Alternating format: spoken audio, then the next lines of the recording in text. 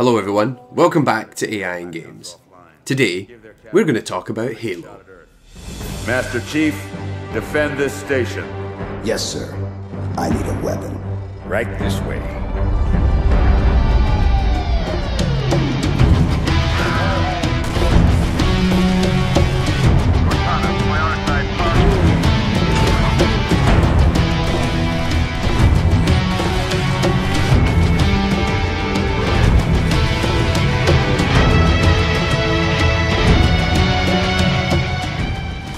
You know Halo, right? Surely, you've been living on this planet long enough? Okay, for the benefit of those not familiar, and to those new to planet Earth, first of all, welcome. Halo is a first-person shooter franchise published by Microsoft. Originally created by Bungie, now famous for another little space shooter game called Destiny, and is now developed by 343 Industries. Now, Halo is not the first FPS we've discussed in the AI in Game series, given we've already looked at the likes of First Encounter Assault Recon, aka Fear. But Halo has a lot to offer to aspiring game devs when it comes to combat AI. So in this video, we're going to discuss a major part of what makes the enemy AI tick in Halo 2 and Halo 3, by highlighting an AI technique called Behaviour Trees. What do they do? How do they work? And why is this technique continuing to prove popular for game AI development? There was only one chief. Before we go into the details of how these systems work, let's take a minute to talk about the characters themselves. The enemies faced in Halo are varied, given that, as is explained by the narrative, the human race is essentially at war with a coalition of numerous alien races, with characters such as grunts, jackals, elites and brutes all appearing throughout the original trilogy. Dear humanity, we regret being alien bastards. We regret coming to Earth. And we most definitely regret the Corps just blew up our raggedy-ass fleet. Hoorah! One of the benefits of the narrative is that it allows for the player to be introduced to a range of visually unique and interesting characters. While we like to talk about AI in these videos, it's important to appreciate how vital the visual elements of gameplay lend to the player's understanding of enemy behaviour. Each Covenant character behaves differently from one another, and in many respects this is a reflection of the characteristics we as players may interpret courtesy of their visual design. For example, grunts are small and awkward creatures, so it's perhaps not surprising that they often react in a panic to the player, given that John 117, or the Master Chief, which is you by the way, are meant to be 7 feet tall and weigh around 1,000 pounds. Meanwhile, jackals, given their rather shifty looking nature, act more or less as snipers, and the bigger characters like elites and brutes are far more aggressive, in line with their increased physical stature. In short, the use of character art is useful to help the player identify the different behaviours expected of the enemy. Ultimately, this helps you strategize more effectively, given that the character art provides visual confirmation that the enemies will behave differently from one another. Think of it like Pac-Man ghosts, only with a much bigger art budget. Stay with the Master Chief. He'll know what to do. Yes, sir! As mentioned earlier, the AI behind the Covenant is reliant on a technique known as Behaviour Trees. Behaviour Trees provide another approach to modelling behaviour and logic from, say, finite state machines, a method we've previously looked at in both Fear and the Batman Arkham series. But what makes them so special?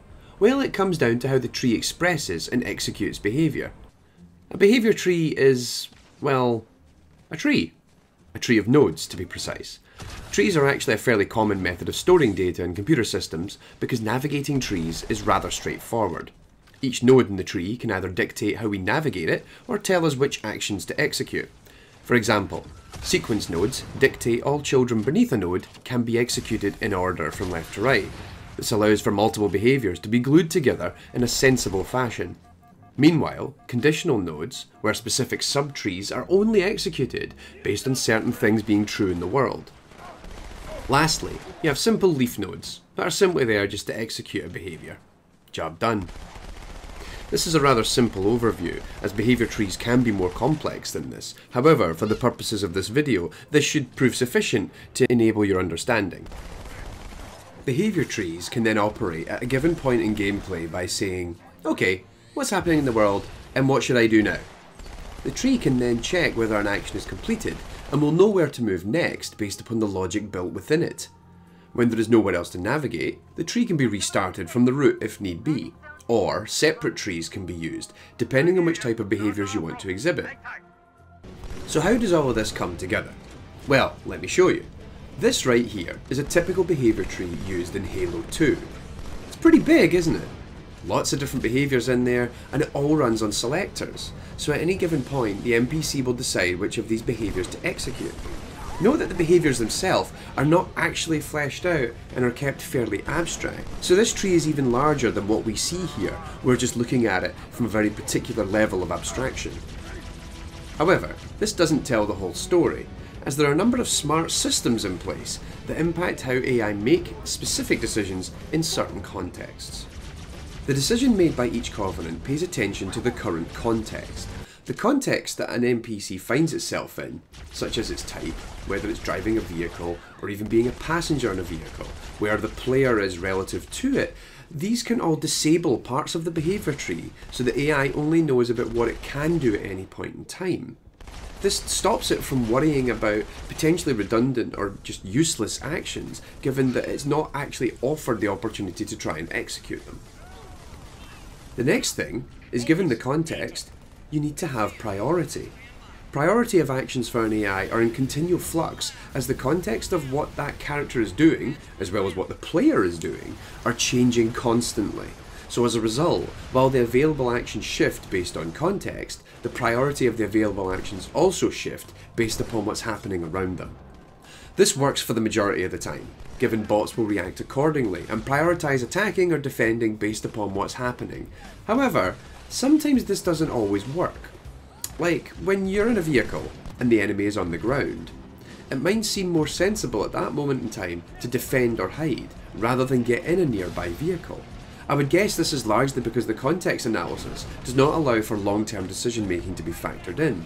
At this present moment, getting in a vehicle is going to be suicide. But in fact, in the long term, it's actually the more sensible option. To address this, Halo 2 uses what are called stimulus behaviours, where the system will create an impulse in the NPC. This immediately shifts the priority of a particular action. So now, if an elite is not in a vehicle, and Master Chief, you, are in a vehicle, getting into a vehicle, if one is available, will become a priority, given that it makes sense to fight fire with fire. Also, this creates one of the more memorable behaviours in Halo combat, where grunts flee in the event their commanding officer, typically an elite, is killed by the player. One last thing to appreciate is that not only do priorities shift, but after a high priority action is executed, a delay is injected to stop the enemy from doing it again in quick succession. This makes sense for things like grenade throwing, given you don't want the player to have to dodge 10,000 grenades in the space of 3 minutes. So in this video, we've only really talked about one aspect of the Covenant AI, behaviour trees, and specifically how they work in Halo 2. Bungie have divulged a lot of information on how many of their AI systems operate, as well as a lot of the game design principles behind them, so we will most certainly come back to the Halo universe in a future video. One final thing to mention is that this is not the last time that behaviour trees have been adopted in games. Far from it. They're actually rather popular in some circles. In fact, they are now the default AI type built into the Unreal Engine. As you can see here in Unreal Engine 4, there's even a visual editor that allows developers to start putting together their AI behaviours fairly quickly. With that, thanks a lot for watching. If you want to learn more, there's a fully written blog that goes into these techniques in far greater detail. Not to mention, there are some highly useful references if you wish to find more reading material on getting started with behaviour trees. Click the link on screen now or go to the video description. See you again soon.